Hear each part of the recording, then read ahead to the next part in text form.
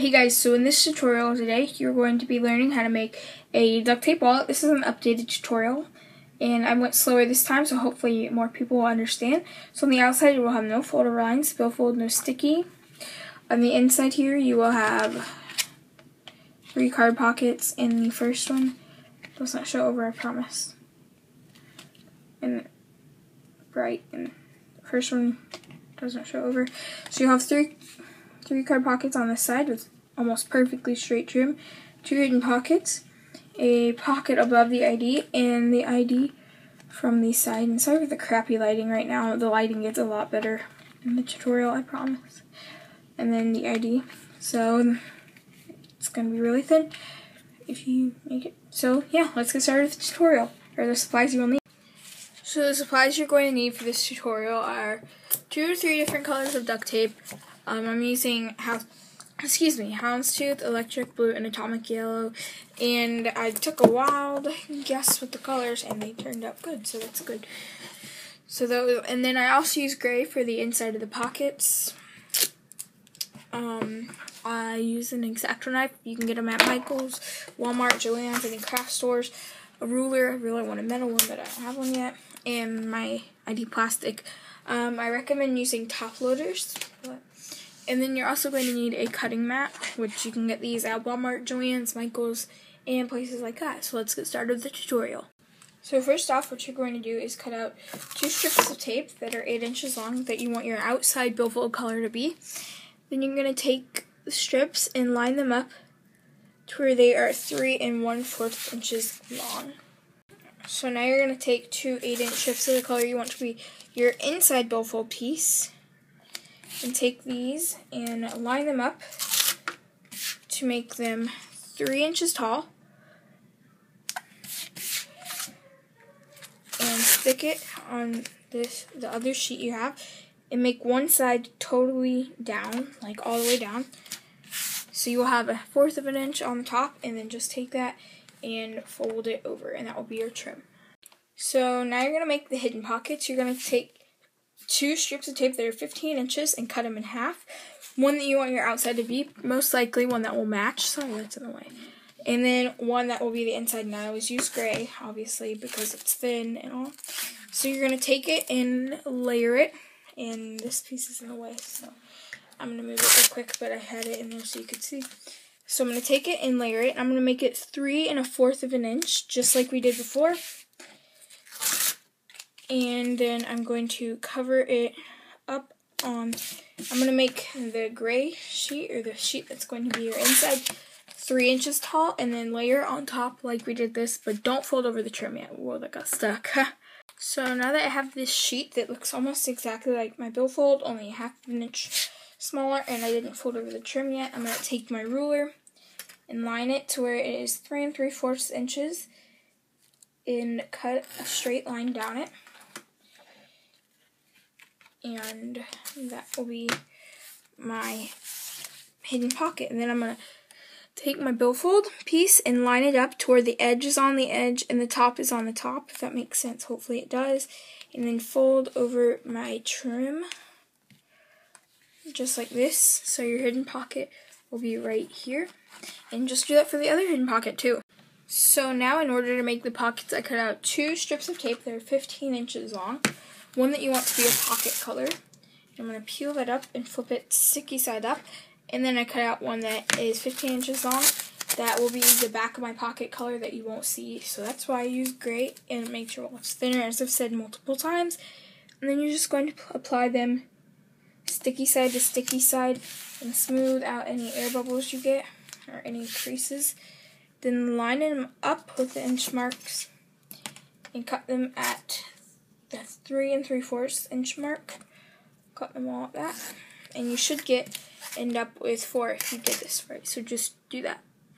So now you're going to cut out 2 4-inch strips of tape, or strips that are 1/4 of an inch longer than your pocket, so it'll be easier to trim.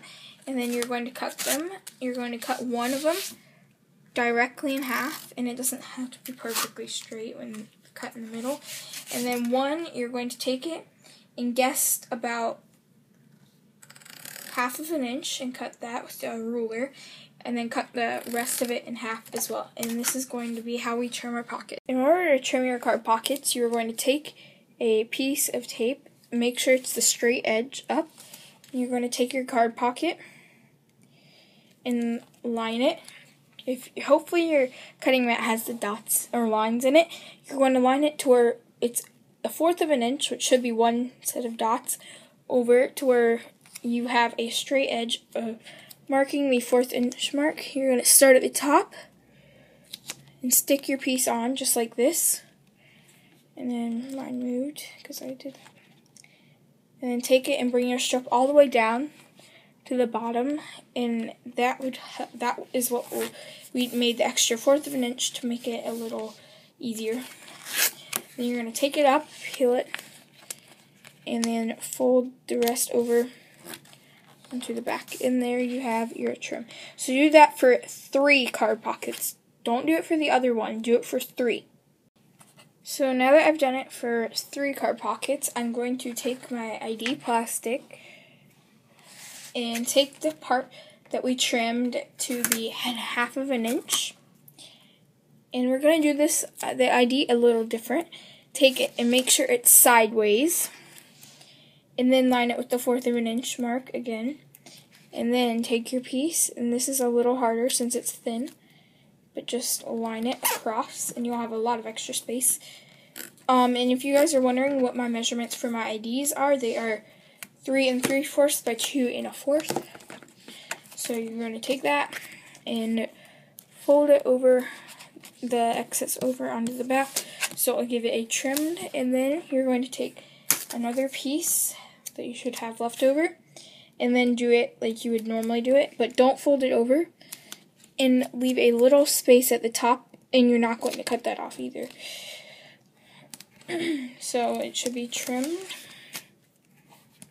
And then you're going to take your other card pocket and lay it directly under your ID and move it over a slight bit to where it should overlap. I'll show you in a second. And then fold the back over. And this is what I meant by a slight overlap. You can see some of the yellow peeking out, and that's what you want. Then you're going to open it back up and cut it right here. You can't see it, sorry, right here. And then fold that piece in, and then you can cut this piece off just like that. Now you're going to take a piece of tape that is 3 3/4 inches long, and most of the time I do it the same color that's behind my ID, and then I'm going to stick it on the ID, but I'm going to leave about 1/4, well that was a fail, 1/4 inch below where it starts, so that whenever it's folded you can't see it, but it gives you some sticky at the bottom, and mine is crooked, so I'm going to redo it real quick. Then you're going to take 2 1/2 inch pieces of tape and stick them on the bottom of 2 card pockets. Now we're going to take back our wallet shell and stick the card pockets on. We're going to stick the 2 with a 1/2 inch. So you're just going to try to line them up as straight as you can on the top. Stick one down, rub your finger across it. Then I'm going to take the other one and do the same thing and leave a space in between so it looks like this. And then while I'm at it, I'm going to take out a strip of my wallet color and cut it to where it's about, that's really crooked, but 3 1/2 inches. And I just am messing this up right now. Okay. And then take your other pocket, your last pocket without the sticky, and stick it on. Then you're going to take your piece and stick it at the top and bring it all the way down. And peel off your hidden pocket and fold it over. And that's how you're going to do your first hidden pocket with the card.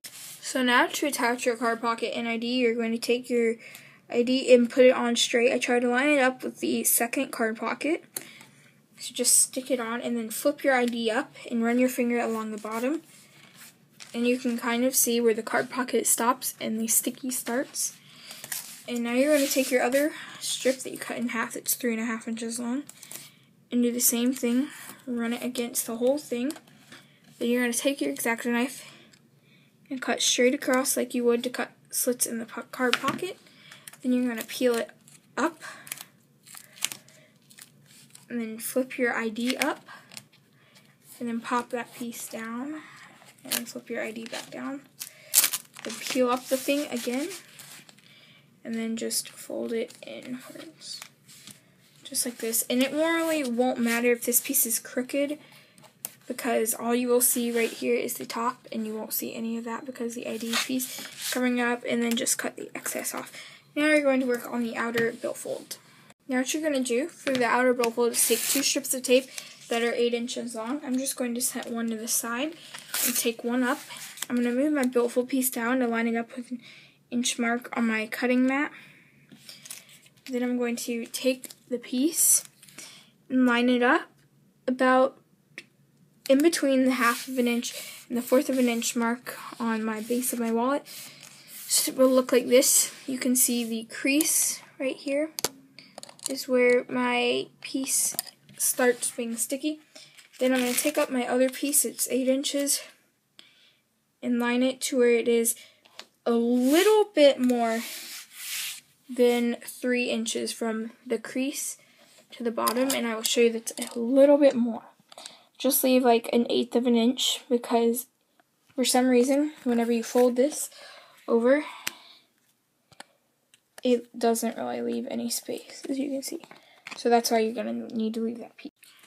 So now for the outside billfold, you're going to take a piece of tape that is about 9 inches long, but you won't cut it until you stick it on.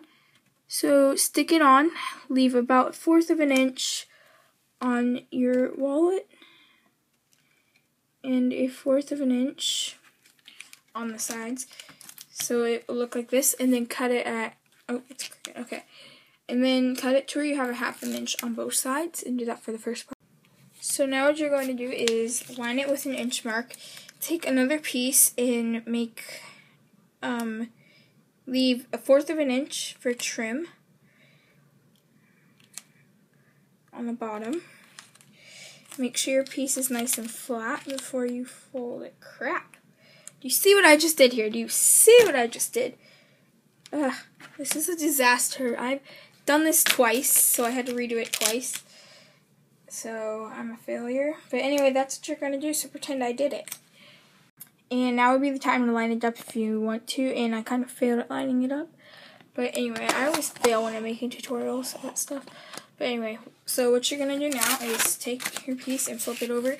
And yeah, you can see it's wrinkled because I failed, because I cannot film with a camera in front of me. And then what I do is just cut straight up. I don't cut the corners anymore, I cut straight up. And then you can go ahead and fold this over it for your trim.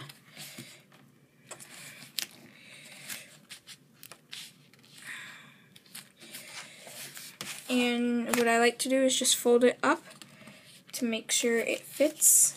Well, not fits, of course it fits, but to make sure every piece is lined up straight. And if it is, I flip it back down and just cut these corners out, and actually cut them out this time. So now what you're going to do is just take both sides and fold them in, and you're done with your wallet.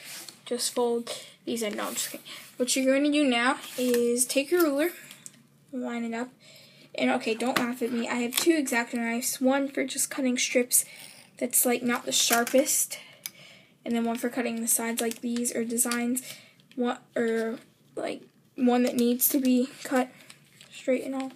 And it still left a string. I hate strings.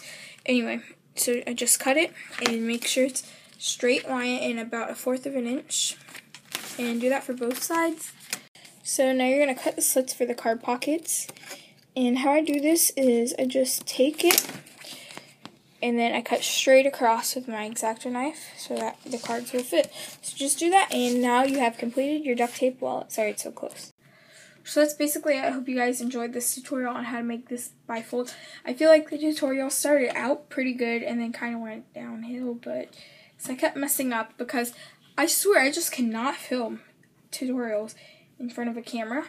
But anyway, I hope you guys enjoyed this video and hope you had a fun time making your bifold wallet. And let me know how it turned out. Post a video and make it a video response below.